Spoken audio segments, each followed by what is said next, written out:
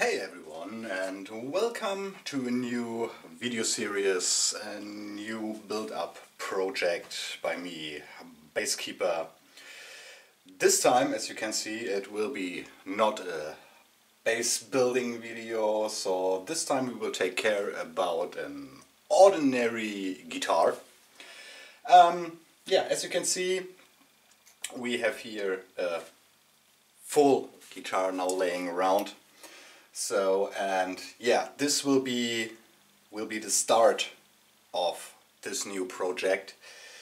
This time I will not go so deep into the details of everything as we had in the last series a huge amount of videos, so I will try to reduce this time and shrink this a little bit more. Hopefully this will work out.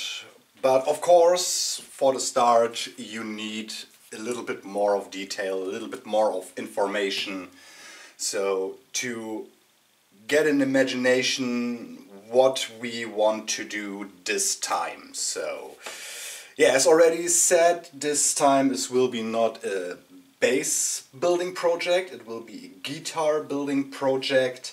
So, and this time I will use my very first guitar I have ever bought. So this is a Stratocaster copy rebuilt by the company Donna. So a couple of days ago it came to my mind, why not building a complete new guitar, but this time not out of a do-it-yourself kit or something like that. I will use my very first own guitar I have ever bought.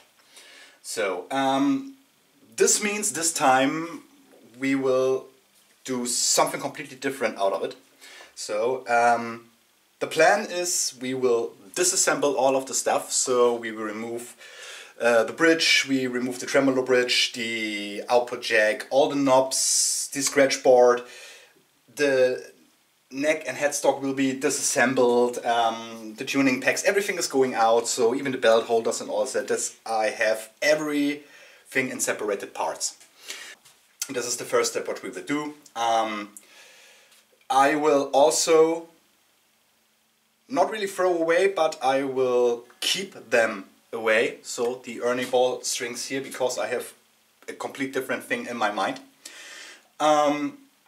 So we will use again, in the end this is the plan, to use again DR strings here, so because we can get colored strings out of DR. So and the plan here is that we will sand down the complete red painting and clear paint out of the body, so that we get back to the original wooden body, to get something new out of it, of course. So plan is to go onto a blue coloring this time.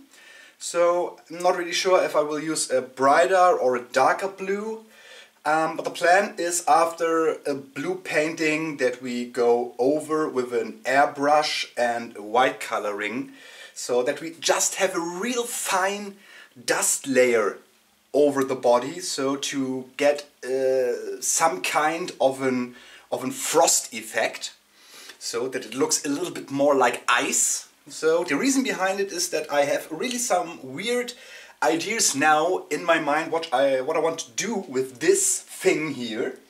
I will create a complete new scratch board.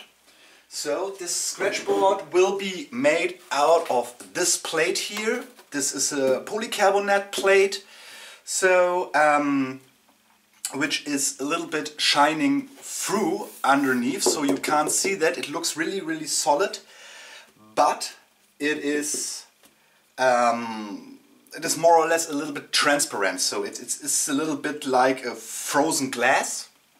So and the plan here is to cut out a complete new scratch board, which is then similar to the original one.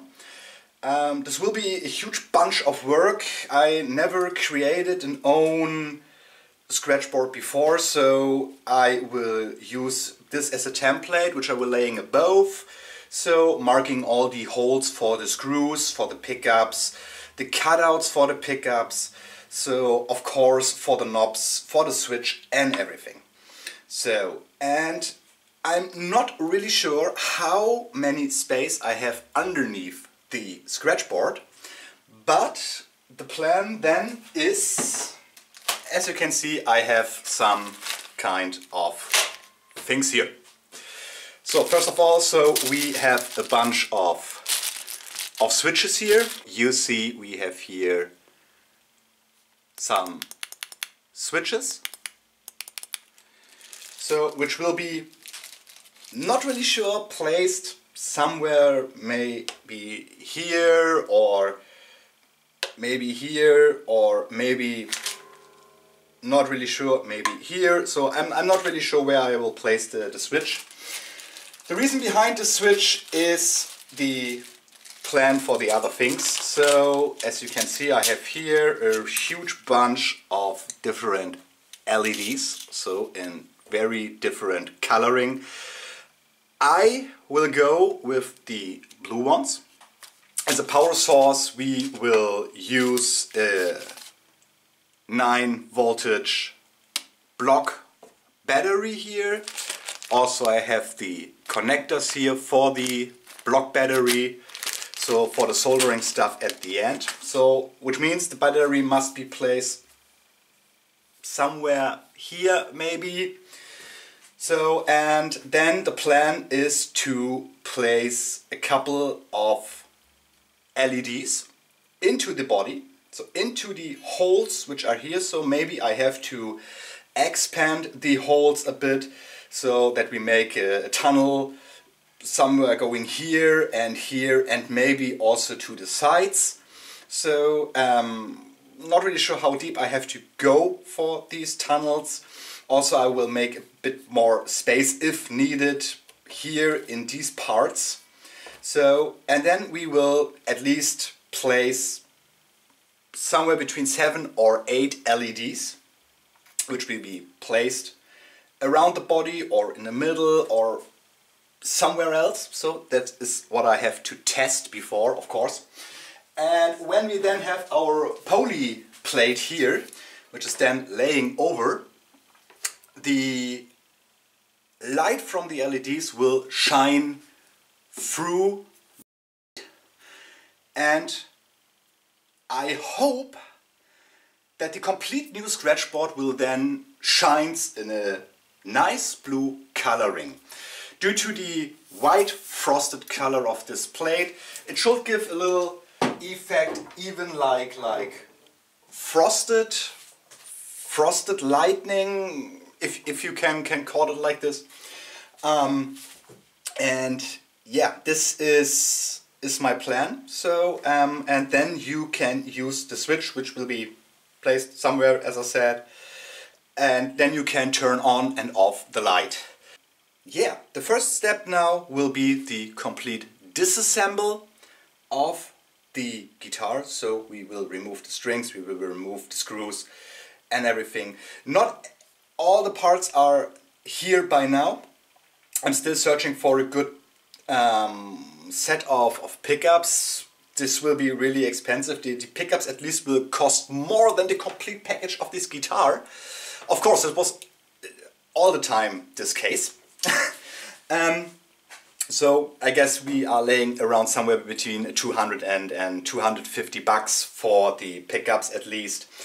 I will use again, new knobs will come, so new caps for the knobs will come, maybe a new switch will come, not really sure. The bridge will be the same as now, because the bridge is fine. Maybe I will replace the screws and use different ones, not really sure by now.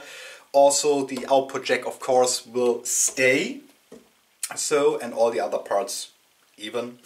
And then we will place all the stuff up. So I've never worked with three pickups, 3 switches, three turning switches, and yeah, an output switch for the different pickups. Never have done this before, so this will be also again a new experience for me when the soldering comes up. But I'm pretty sure I can handle it somewhere, so it works out in the last bass build.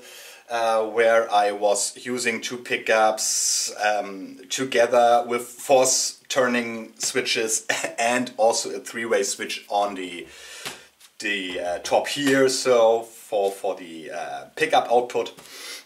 That was working also pretty fine, so I have a lot of experience in soldering. So, but this will be a new experience for me, so this will be complete, a new project, a new way of getting feeling for new techniques and all that stuff and everything. So we will see what comes out. So also the plan is then maybe to modify the headstock a bit, that we're making a little different shape. Here we have not really much material which we can work on, otherwise we getting into the risk that the headstock will break on one point when too much pressure comes on it. So yeah, this will be fun. So we will use these tuning packs again. Also these small string holders here will be used again, but I guess I will cut out here a bit and make it a little bit more similar to my very first bass I ever built. So this was a real unique headstock, but we will see. So yeah, I will start with the disassembling. So as this is really quite annoying to see, so you can see the final result in the next video. Hope you will be again with me when we are continuing on this, and until it's time for it, I would say have a nice day and see you in the next video. Bye bye!